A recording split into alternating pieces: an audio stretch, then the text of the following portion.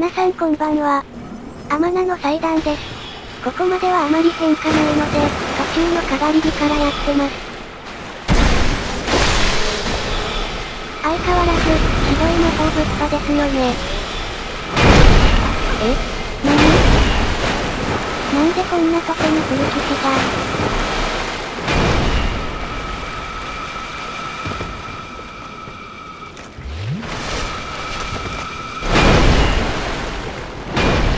これ、保護色になってますね。その発想はなかったわー。誘導魔法避けながら戦うの、結構きついぞ。これ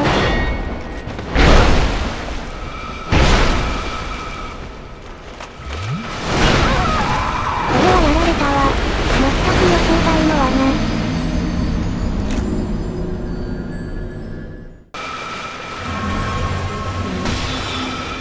この場所、かなり評判悪いというか、難しいと言われてるようですが、私はあんまり嫌いではないんですよね。見た目が綺麗ってのも大きいですが、魔法避けるの、結構楽しい。避けるたびにドヤ顔できますし。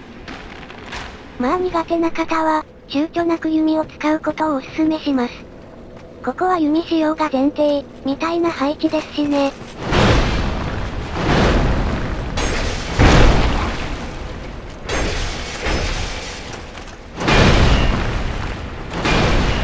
魔法の援護なかったら、君に苦戦はしないって。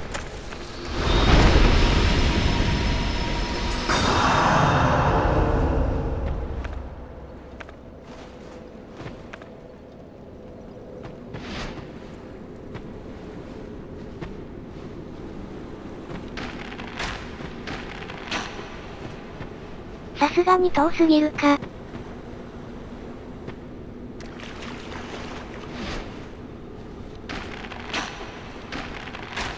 こんな風に、相手の感知範囲外からでも矢は届きます。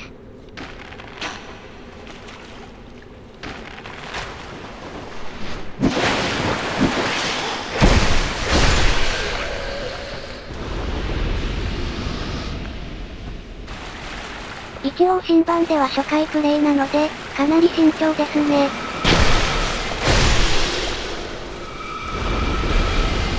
最近では、弓はあんまり使わないようにしてますよ。今更ですけど、弓はちょっと強すぎる気がします。ブラボで弓のような、長射程武器がなくなってるのもそういう理由でしょうね。指紋の弓剣使ってみたら、案の定ヌルゲー化しました。あ、今はメルゴーのオーバチェンまでやってます。ストーリーも大体理解できたので、後で動画で解説プレイしますね。確かにベースはスプルフなんですが、大元は、アーサー・シー・クラークの、幼年期の終わりみたいです。宮崎さんって、かなり色々読んでるようですね。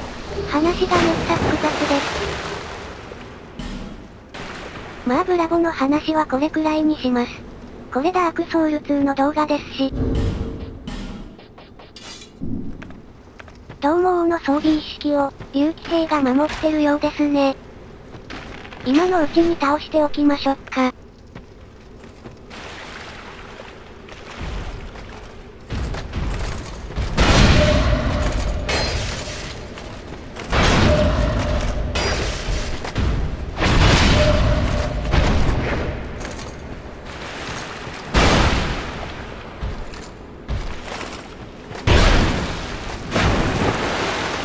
足場が悪いので、結構きついですな。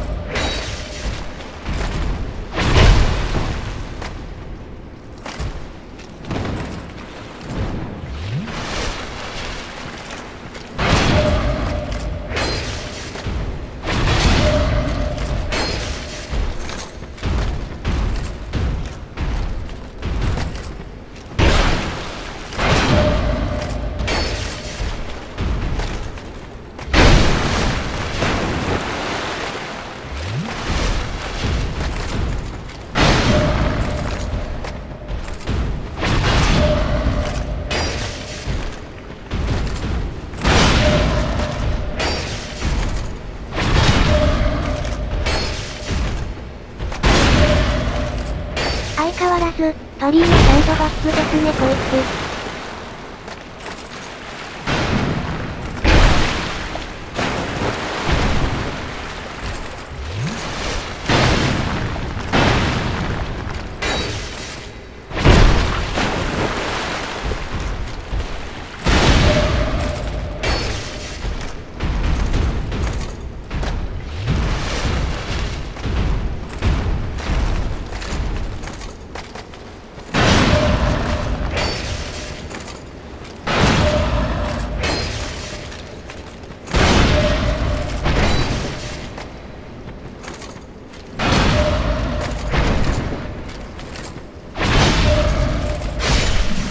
り。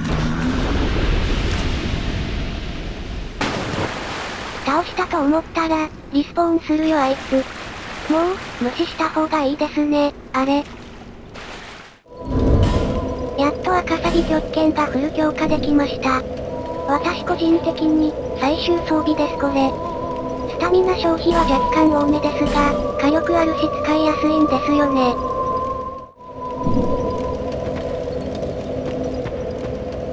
フェリーシアさんのサインがここに移動しました。以前の場所は遠くて不便でしたしね。そしてここにサインがあるのは、この先が大きく変更されたせいでもあります。ここは読んでおいた方がいいと思います。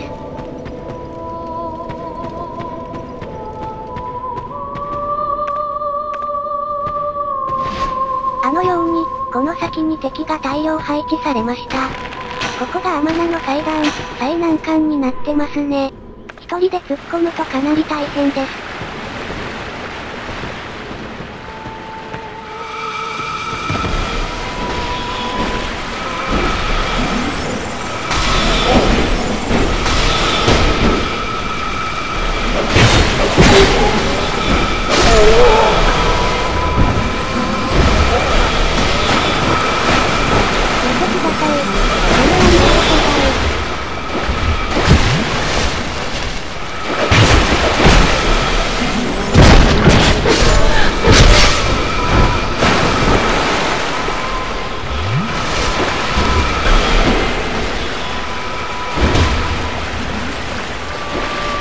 フェリーシアさんもあっけなく消滅しました。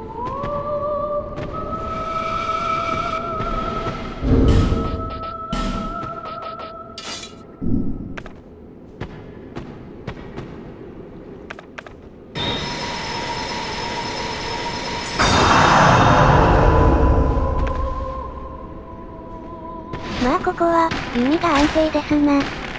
これ録画した時は、まだ弓不使用縛りはしてません。ダークソウル3ではどうしようか迷ってるんですが、なるべく弓は使わないようにしますね。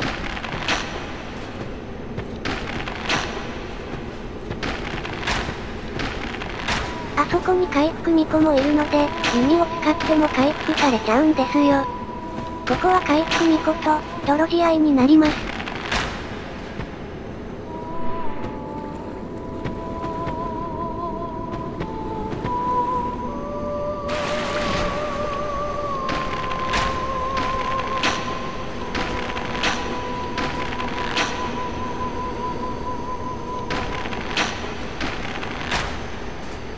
なんとか一体減らせました。ここを弓不使用でいくと、どうしたもんですかねメース持ちをおびき出して片付けてから、誘導魔法に攻撃派、ですかね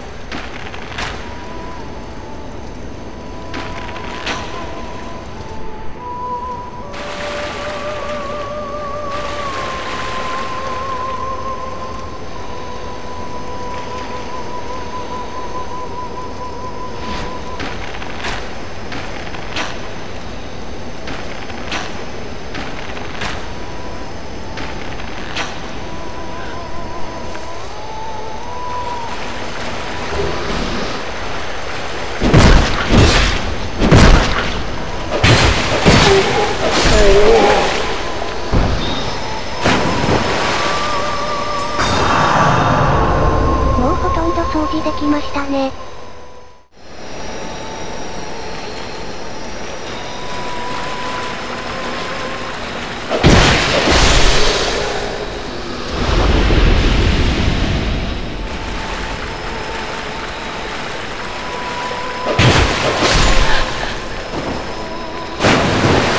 金泥が出てこないのに、気づきました？ここを難しくした分、金泥は少し移動しています。ここで出てきます。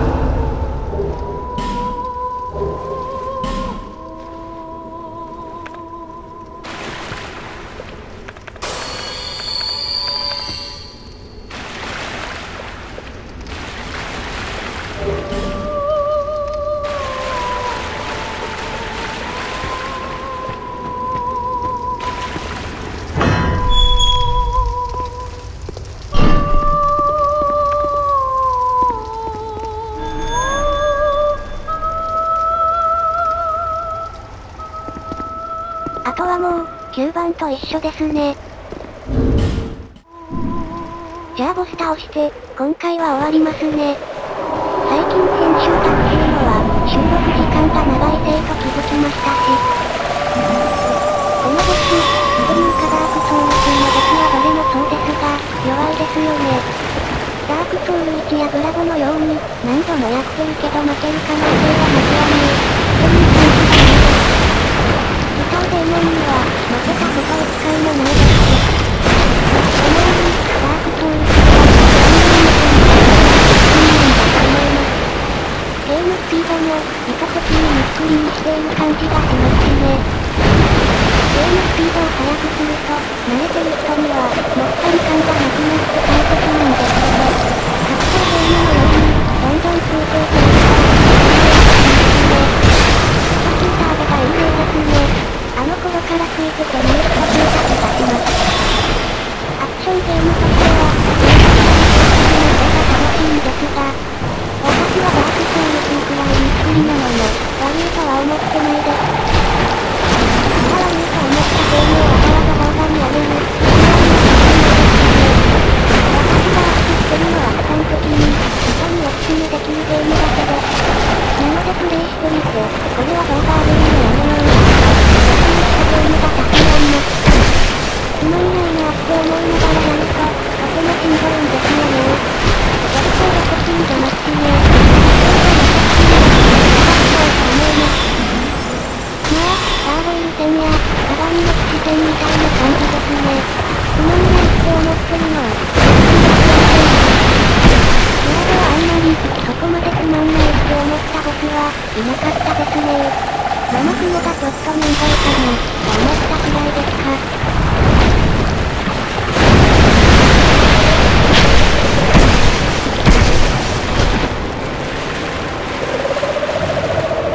意外に時間かかりますね。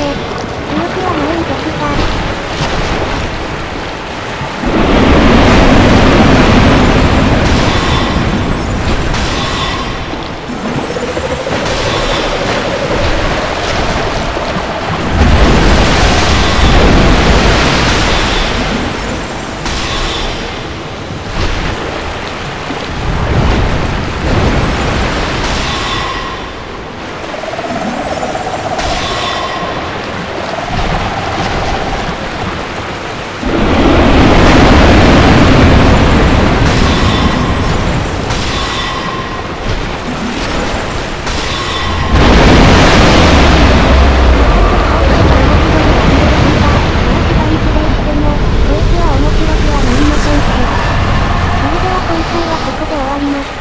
短くてごめんね。